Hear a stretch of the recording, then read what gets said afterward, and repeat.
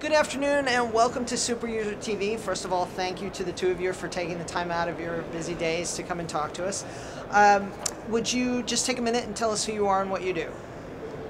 So my name's Tim Bell. I'm the Compute Infrastructure Manager at CERN, the home of the Large Hadron Collider. Okay, thank you.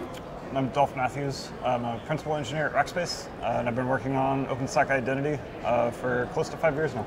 All right, excellent, thank you. So today we're going to talk about Federation, OpenStack Federation, specifically Identity Federation. Dolph, why don't we start with you? What is Federation in general, and again, in particular, Identity Federation? So there's a lot of different kinds of federation.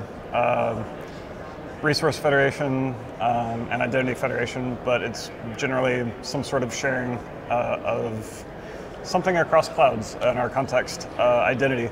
So, for example, one cloud can serve as your identity provider cloud, and another cloud can consume the identities from that cloud without actually having to authenticate against, having to actually share authentication information.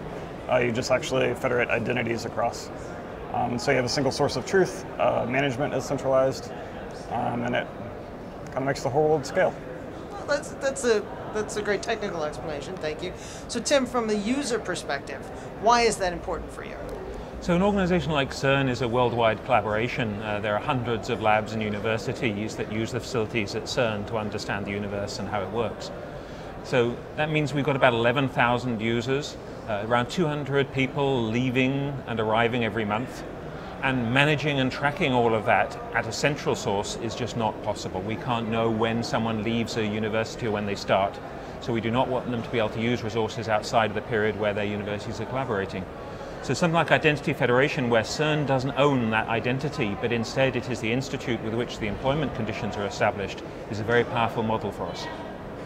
That's wonderful. So now that Federation has been out there in the wild for some time, you've just talked about one use case. Are there other particular use cases out there? So one example of a project that we're working on at the moment, Indigo Data Cloud, is an EU-sponsored activity with 26 laboratories, and setting up access to CERN's facilities for testing was able to be done using the Identity Federation of the cloud. Had we had to do a special solution, then potentially we could lose valuable time as part of that collaboration rather than getting on and solving the problems of the project. So we use the OpenStack Identity Federation in order to establish the network of trust. Excellent. So what kind of challenges have you found when trying to federate across multiple OpenStack clouds? So there's all kinds of maintenance challenges and operator challenges. It's, in my book, being a developer, it's still early technology. We still have a lot to do in terms of easing the operator experience and making the end user experience a lot smoother. So all the way through the command line clients, we have a lot of work to do. Horizon, we still have a lot of work to do. We want to make it easier for operators and actually end users to set up their own federations. In Horizon. So here's my certificates, trust my identity provider, and I could have some public cloud trusting my private IDP. I'm really excited about it. And from our side, what we find is that when we establish Identity Federation, it's actually only part of the problem. After that, you get into the questions of policy. Okay, you are authenticated, you are who you say you are, but maybe CERN does not want to trust the Google identity as highly as, for example, an authorized university. Should people have to sign computing rule policies? Are they allowed to own resources? This kind of policy question comes along with the technical implementations for a federation such as the CERN one. How did you wind up solving that? So a lot of it is a question of discussing establishing a workflow so that before people are added and given roles within the organization, then they go through an approval and a validation process, along with the process under which we can go back to their organization and say, excuse me, there's been a problem, can we work out how to resolve this? And I think that's the policy side that shouldn't be ignored along with the technical implementations. Gotcha. So are there other particular lessons learned that other people should keep in mind when they're trying to set this up? You want to answer that? So I think the other aspect of it is a question of trying to make things so it's relatively user-friendly. It can be quite daunting for an average user to understand what is federation, so therefore it's important that you give people things like sticky log-on screens so they don't have to go back and search through 200 organizations each time you want to log in.